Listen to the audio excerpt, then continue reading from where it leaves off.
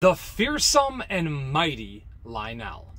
Breath of the Wild and Tears of the Kingdom stand as some of the best games of all time.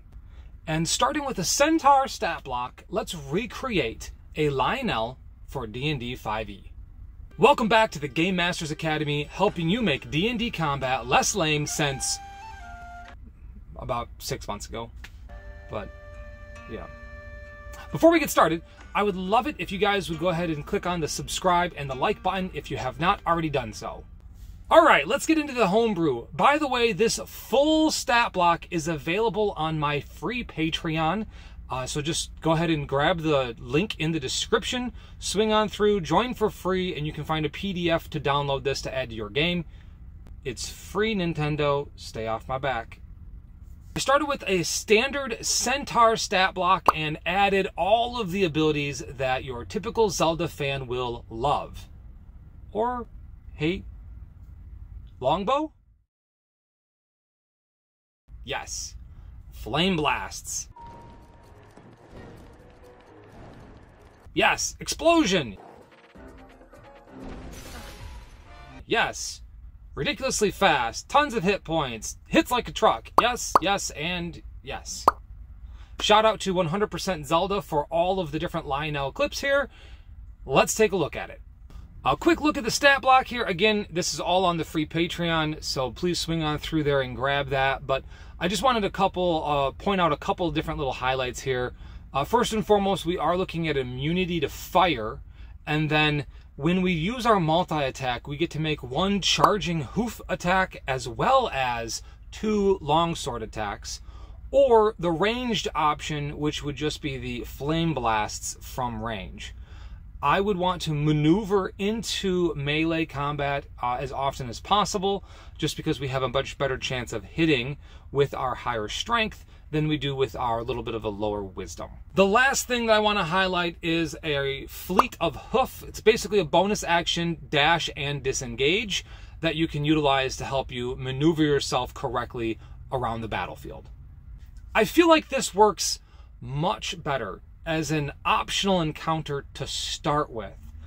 When your party is a low level and they see in the distance far off up in the plains a standard Lynel just standing there walking around, you provide them the necessary thoughts of, oh my gosh, we can't go that way, if any of them have played the game, because they know what's about to happen.